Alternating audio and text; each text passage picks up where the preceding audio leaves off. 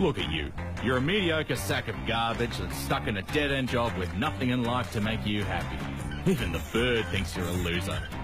It's time for a change. Go outside. See those kids? They're having the time of their lives riding their bikes. They know what's up. You'll never be as fun as those kids. Unless you bought a mountain bike.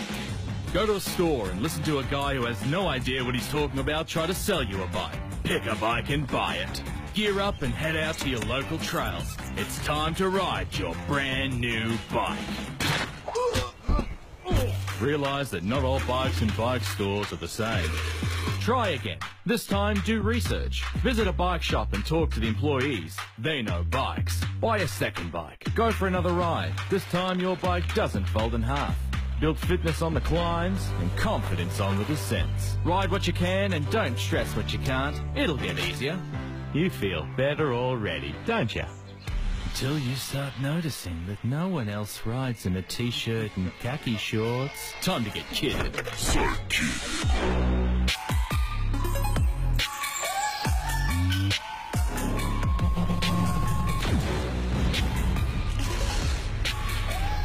Start using sick words like shred and gnaw.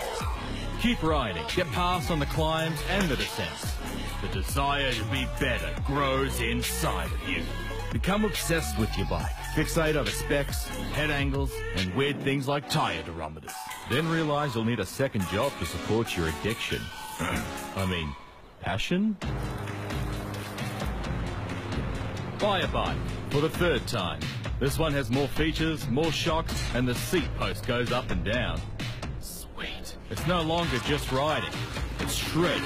Hit jumps, smash roots, send drops, and learn a trick. Nice. It's more than just a hobby now. It's a lifestyle. One day you tell your co-workers about all the rides you've been going on and how hard you're shredding. They aren't listening. Well, one is. Her name is Jess, and she rides too. She asks, want to go for a ride sometime? And you say, shit, yeah. It turns out Jess is good, like really good. She schools you on the climb up and the whole way down. You can't even walk down what she's riding. You make it to the bottom, but you're exhausted. She's been waiting for 30 minutes, but says that was a lot of fun. She says you guys should do it again sometime. You agree, even though she crushed you, but that doesn't bother you. Until later that day. Start riding every day after work. Find local groups and go on rides with riders that will help you step your game up. Become a better rider just by trying to keep up.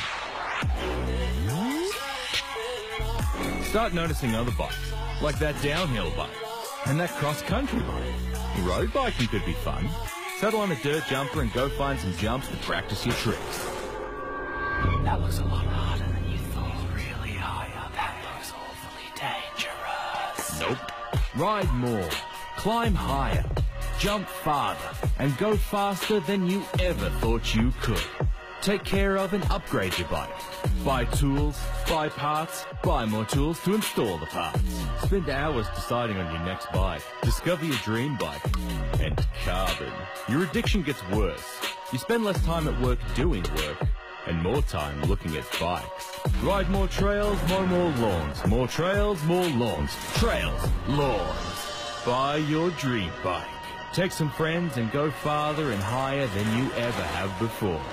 Let your bike take you places most people don't even know exist.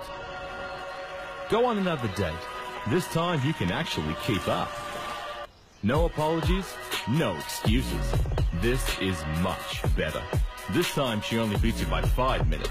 You're both stoked, you high-five, she can't believe how much better you've gotten. Good on you, mate. One day you see a press release for a brand new bike.